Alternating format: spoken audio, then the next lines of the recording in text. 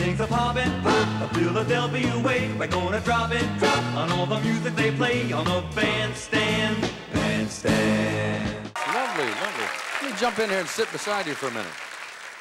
If I were to say to you on cue, ladies and gentlemen, here is America's oldest living teenager, what would that do to you? Stop. Years and years, no, not years and years. Not too long ago, when we do our good old rock and roll show, you were a keyboard player with us, and that was your cue. I never knew you sang. You always knew you sang. Had you always intended to do that?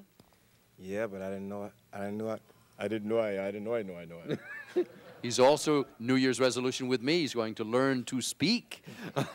I did that the other day. I couldn't get words to come out of my mouth. What happens when you sing and that happens? Because when we do this, we can just make it up. That's another situation.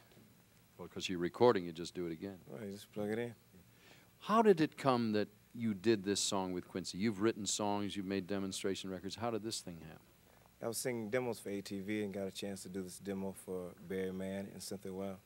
Barry Mann and Cynthia Weil are amongst the most renowned composers of our time. Now, what happened when Quincy heard your demonstration record? He told me he liked my interpretation and asked me that I want to come and sing it on his album. And it's a smash. And it... What are you going to do for a follow-up? Dun, dun, dun, dun. We're going to sing 100 Ways. Well, no, that's the next song. Been about 2-3 weeks now. But you are making your own album. Will you work with Quincy on that? Right. We're in the process of doing that now the next couple of months. Will it have some of your compositions in it? If they're good enough. You say if they're good enough. Is that if Quincy says, yeah, that's good enough, or you say? Well, if they hit songs, well, it's up to Quincy, you know. Yeah. But can you tell if you write something that's right for you? Yeah, but it doesn't necessarily have to be a hit. I can write a good song, but it doesn't necessarily have to be a hit. And I want hits.